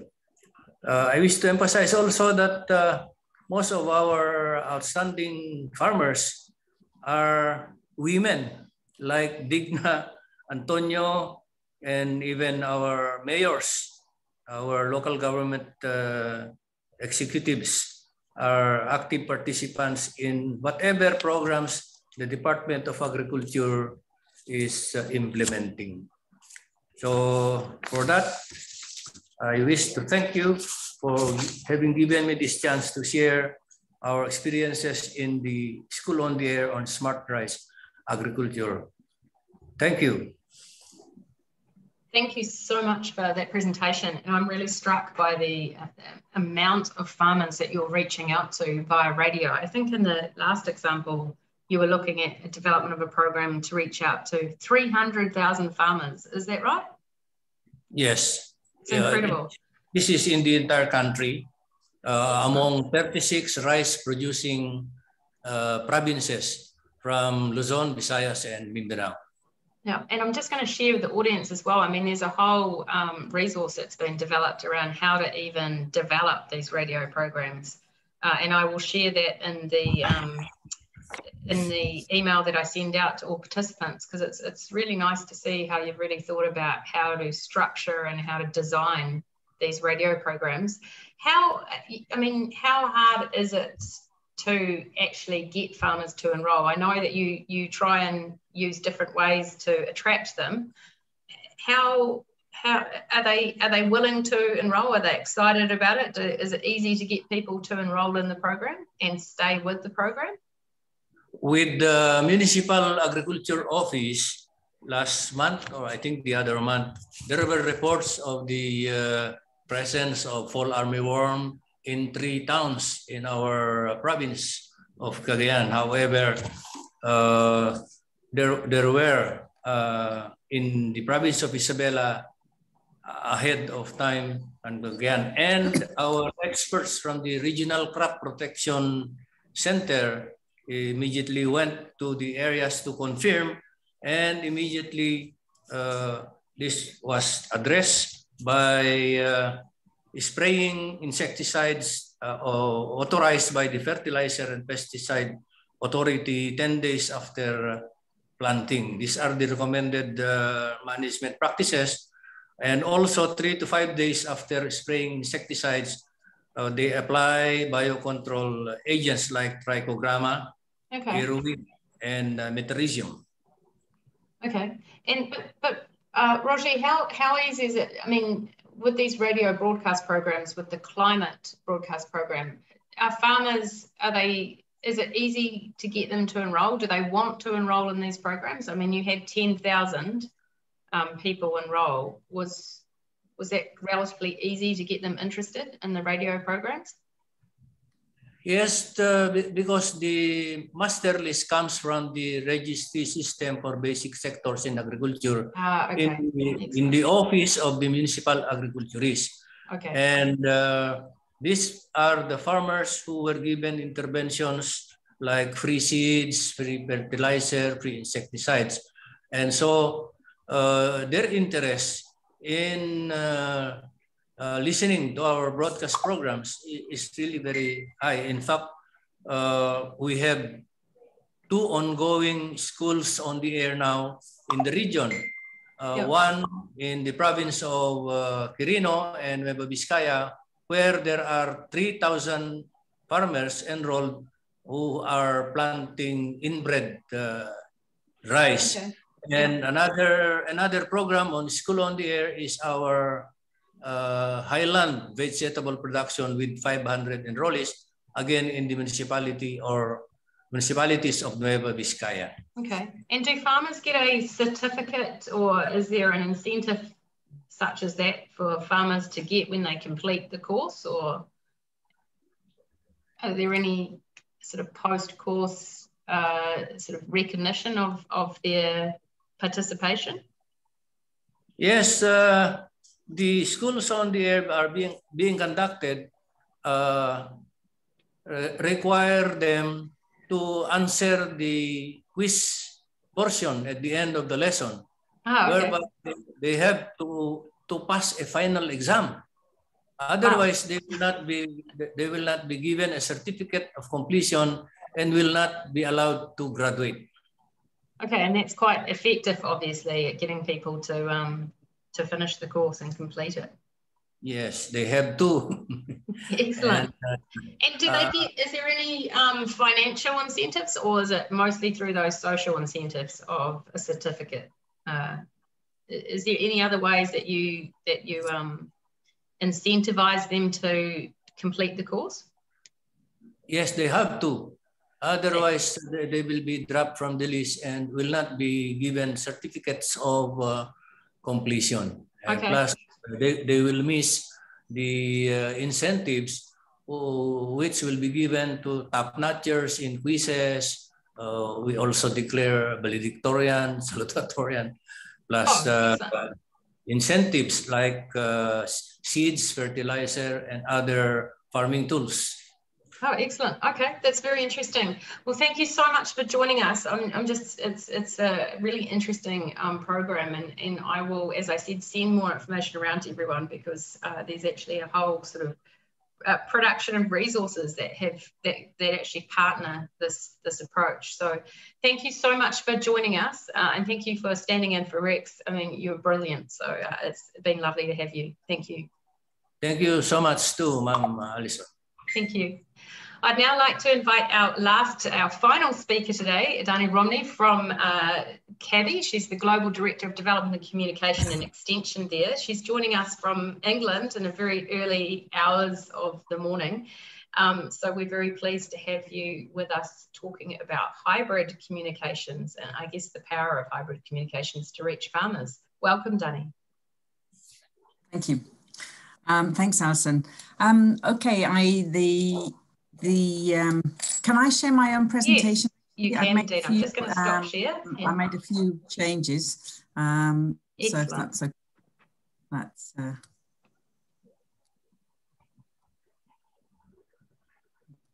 great. Oops. Great, thank you very much. So yes, good morning to everybody. It's very nice to be here. I'm still in the dark, as you can see. I wanted to talk today about some of the experiences that CABI has had. I work for CABI. I'm based in the Africa office, but I work with the colleagues across the world in Asia and Latin America, as well as Africa. And I wanted to talk about some of the social behavioural change work, particularly related to integrated pest management through our plant-wise program, and some of the key principles that we follow when we're looking at communication. So there's 6 key features around some of the communication campaigns that we implement. So the first principle is around carrying out a situational analysis and formative research, which informs how we implement the campaigns, the channels we choose, etc. So it's about understanding the current practices. It's about understanding the incentives and disincentives for practice change. It's looking at the availability of inputs. So are they affordable? Are they accessible? Where are they accessible? What are the different options? Understanding the policy environment and whether there are barriers to change there. And also understanding in detail the communication landscape. So what are the preferred sources of information for our target audiences, and what are the people in the local context that are provide potential partnering opportunities. Key partners are, of course, the delivery partners. So some of the people that have been talking today, people running radio stations or mobile service delivery, running video screening initiatives, these kinds of things. And knowledge partners, people who have the key messages, who have information, across a country. That might be the national research, but it might be many others, private sector, etc. The input partners and the research partners that help us learn so that we continuously improve. So our important part of the process is developing the content, making sure messages are consistent, target the audience, and are presented in appropriate formats. A key approach of our workshops, which is a key part of developing the content, are also all about bringing stakeholders together and making sure that we're reaching a consensus on the key messages and trying to integrate some consistency. At the moment, often you find that there's very many conflicting messages which are introduced into communities. And of course, looking at segmenting audiences, understanding that men and women, young and old, and people in rural areas and other areas, they have probably different ways of accessing information, and they may have different messaging needs. So we talk about hybrid communication, and essentially it's about bringing together multiple channels or formats where we're balancing the reach and likelihood of sustained change. I think still the evidence suggests that face-to-face interactions are more likely to bring sustained change, but they are necessarily limited through reach. So we talk about different kinds of approaches: early warning when there's a new pest coming, when we've been doing a lot of work with that with fall armyworm, about how to manage it, new technology, and then more general good agricultural practices across the season. And important in the campaigns is about integrating feedback mechanisms and ongoing learning process so we continuously improve and expand the evidence base. So I wanted to touch on digital solutions. I think you've been talking about some of these already. Obviously, there's a lot of opportunities, and particularly in COVID, there's many people rushing to digital, and they undoubtedly improve reach, and they make it much easier to communicate without face-to-face interactions. But of course, there are challenges coming up with the digital approaches, and I think some probably have been mentioned in earlier presentations. In particular, the digital divide. Not everybody can afford devices.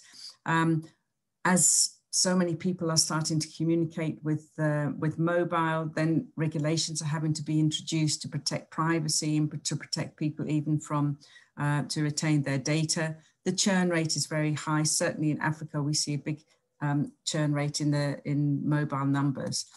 And the affordability, of course, can be very mixed. In low income countries, it can be a huge percentage of a monthly salary, which is needed to purchase a smartphone. Even in Asia Pacific, and particularly in India, the cost is very high. And the data cost across Africa, on average, is the cost of a GB of data is 7% of a monthly salary, which is equivalent to a US earner paying $373 per gigabyte. So I just wanted to just race through a few examples in our PlantWise program in CABI. So one of the key face-to-face interaction is through plant clinics, where plant doctors are present in a particular place twice a month, normally, where farmers can bring any crop and any problem. And in a recent randomized control trial where we've been looking at the effect of this, we find increased knowledge scores of our plant doctors. And for farmers within a 1.5 kilometer radius of where the clinics run, so within the mandate area of the plant doctor that's running the clinic, we see changes in behavior in the practices. And we also saw, in this particular case, a 13% higher production of maize in the areas where the plant doctors were operating, which led to higher net incomes. And this was in 2017, when, of course, fall armyworm was really first being seen in big numbers in Kenya. In Rwanda and Zambia, where there was similarly plant clinics, this is for farmers actually visiting the plant clinics, we found that they were more likely to use pesticide. This often happens as farmers tend to come to clinics when the problem is bad. Not using pesticide may not be an option, but we see that there evidence that they're using it more judiciously, and the cost per hectare, the number of sprays are similar to the control farmers. And we see an increase in protective equipment that's used, and particularly in Rwanda, where the initial use of protective equipment was very low. So we talk about moving from the advisory services face to face. We collect data at the clinics, and that can identify when we're starting to get an outbreak. And then we look at mass reach through using mass media. So a couple of examples here in Uganda, we looked at local initiatives, and we worked with partners in radio, Farm Radio International, with a team screening videos to farmers, and another SMS service. And we looked at putting out similar messages, consistent messages across these different delivery channels. And we saw a 20% improvement in the knowledge of the farmers that we interviewed. And 54% increase in the numbers of practices. So looking at a much broader range of practices consistent with an IPM approach. So mixing, regular monitoring, the handpicking of larvae, these kind of approaches with use of chemical pesticides. And we found an additive effect of different channels. An example, excuse me, of a campaign, a recent campaign last year in Kenya, was around a focus on using a video in this case, but also working with a local organization, the Cereal Growers Association, who had an existing network of lead farmers. So we shared the videos with those lead farmers, who then shared that video in the small groups that they connect with. So that reached 14,000 farmers. We then also put out the videos in a Facebook campaign where we reached much larger numbers of farmers. But interestingly, again, this digital divide, we found that they were predominantly young men. So it's just as an illustration of that that difference. So I'm going to stop there. I think the presentations are going to be shared, and I added some links where you can get more information. Thank you very much. Thank you very much, Danny. I'm just going to share my screen so that we're ready to go, and then I'm going to ask you some questions. Let me just see if I'm right there. Aha. Excellent. Thank you very much for that presentation. Very interesting. I really like all those examples where you've actually looked at the, I guess, the effectiveness of these hybrid type of communication approaches. So really interesting. And I think also, I mean, this has come up a lot, this digital divide, but also just how context is so important to understand who are the farmers that you're communicating to. How are you trying to address that digital divide? And is it just through these variety of different communications or channels or hybrid communications used at the same time? Or are you trying to address how to have more women engaged on with your videos, or more women engaged with your, or different ages? How are you addressing that? So I think, I mean, we're working with various different partners. So we have different kinds of approaches, and the approaches that we manage. So things like the face-to-face approaches, like the plant clinics. And then we kind of make a big effort to try and encourage women farmers, looking at the timing of when the clinics run, looking at making sure that there are male and female plant doctors, some of those kinds of issues. I think in some of our partners that we've worked with there, and we like to work with people who are making that kind of effort. For example, Farm Radio International, they're trying to develop programs that are encouraging women, so that are targeting women, these kinds of things. So we do what we can, yeah. Okay, and tell me, do these sort of hybrid communication approaches, do they create a lot more work and cost?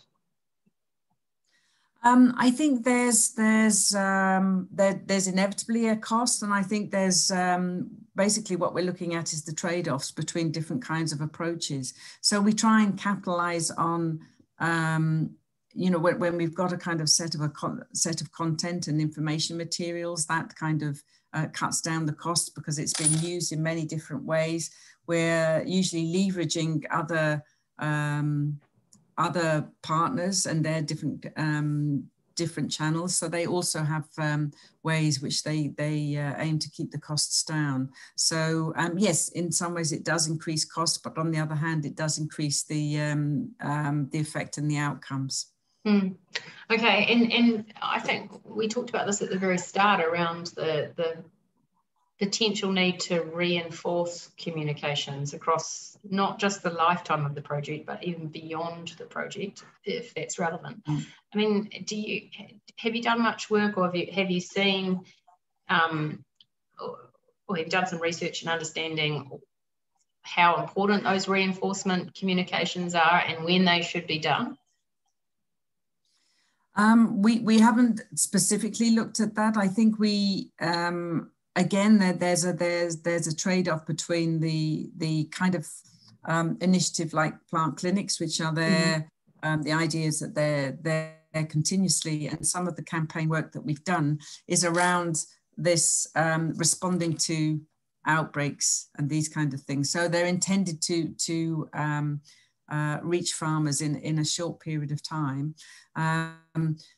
But yes, I mean, I think you do see this gradual increase in changes in practice over time. But no, I wouldn't say we've got specific research around that at the moment. And another question, I guess, related to that was just how long after your campaign, for example, do farmers continue to I guess, adopt that behaviour? Have you seen how the longevity, I guess, of that behavioural change in practice? I think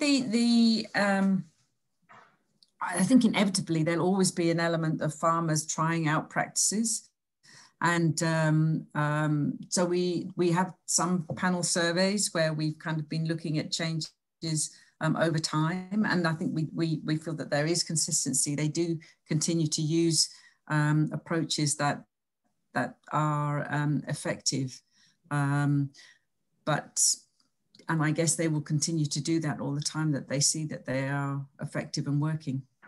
Yeah, and thinking about the sort of future, I guess, of communications and stuff, do you see, I mean, you raised some good points about digital, just around access to digital and the cost. And I think some of our other speakers sort of spoke about this too. I mean, do you think in the future, is everyone going to go to digital, or we're going to see farmers just using digital phones virtually in 10 years' time, and that's the main way that they'll be communicating? Or will there always be that need for a range, I guess, of other kind of communication channels and face-to-face contact? I think there always will be the need for a mix of channels. I think at the moment, particularly under the situation with COVID, there's a real rush for digital. But I think we're far away in many countries. Again, different countries are, the context varies, but I think we're still far away from, you know, complete penetration of smartphones and feature phones. And we do, often when we do surveys, we're looking at farmers' preferred sources of information, how they prefer to access information.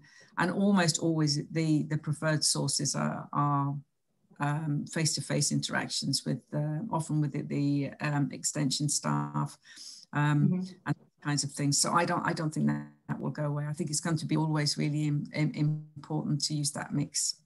Yeah, exactly.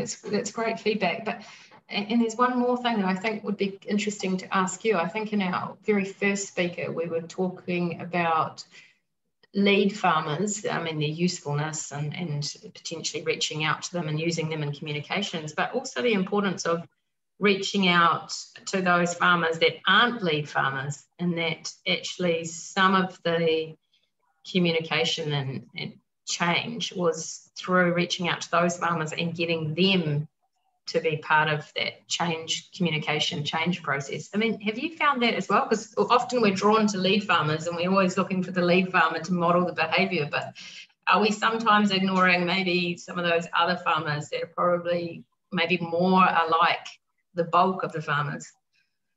I think the way that we've kind of seen lead farmers is usually as an entry point for working with other farmers. So I think the example in the Cereal Growers Association, they have a network of lead farmers, but the role of those lead farmers is to engage with other farmers in their community. So I think you do find that they're, again, when you look at most common sources of information, it's often neighbours and fellow farmers, family members. So I think I think again there needs to be a mix. I think some of the approaches, such as radio, has a broader reach probably than approaches that are channeled through phones, where men, and often young men, tend to control the devices. But I think it's looking at a mix of it. When we've had, when we were sharing some WhatsApp videos with numbers that we'd collected in screenings, and a woman had given the number, often they give the number of their sons or their husbands.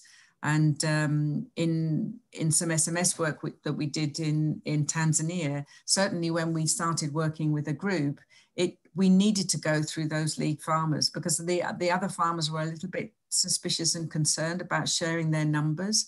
So it was really about working with communities to capitalize on the role of certain individuals within a community. Great, excellent. Thank you, Danny. Thank you so much for joining us in the middle of the night, middle of the morning from England. We really appreciate having you here, and it's really great to see the type of work that you're doing, and really giving us some examples there of the success of different approaches and these hybrid approaches. So thank you so much. We really appreciate it. Okay, so now I'm just going to move on to a very quick summary, and I haven't definitely not included everything here, and I can't do full justice to all the presentations, but I would like to thank all the excellent speakers today. We've had 5. It's been a very quick session, really fast-paced, but huge amount of information. We've had plenty of insight into how social networks can be powerful ways of communicating information and changing behaviour. We've heard also, again, across all our speakers, how people will learn from others who are similar to them, especially we had some great examples from Gelsey and Siddarth, who both demonstrated this with video, for example, and YouTube. Gender, language, household type, educational levels also need careful consideration when communicating. Think of incentives. Roger mentioned a certificate at the end of the course, for example, and also access to seeds or tools for those that finished or completed the course, which is always sometimes a useful way of getting people to finish what they've started. Danny left us with the importance of considering hybrid tactics to communicate and reach out to different learning styles, but also to reinforce messages amongst farmer groups. And I think the importance of reinforcing messages in the future could be useful to extend the longevity of behavioural change. I also think there was a few really nice sort of statements at the start around how multiple sources really need to be used to reach out to farmers, and experimentation is important. I really liked that, because I think it's really important to try new ways of communicating, these hybrid communication styles, understanding your context, and really working out what works for each community. You need to take the time to put the farmers first and understand what their needs are. So plenty to talk about. I will be sending out all the presentations and the video recordings to you all. I hope that you can join us for our next session on the 7th of September, where we are looking at the behaviour of pesticide purchasing and use, which will be another really interesting session. I'd like to thank you all for joining us today. We really appreciate your input and your participation in this series. Thank you once again to the speakers, to Whaley, who's been helping, and also Putra, who's also been helping in the background. Thank you very much. Have a safe and happy day. Bye. If you have time to answer a questionnaire, I shall put one on.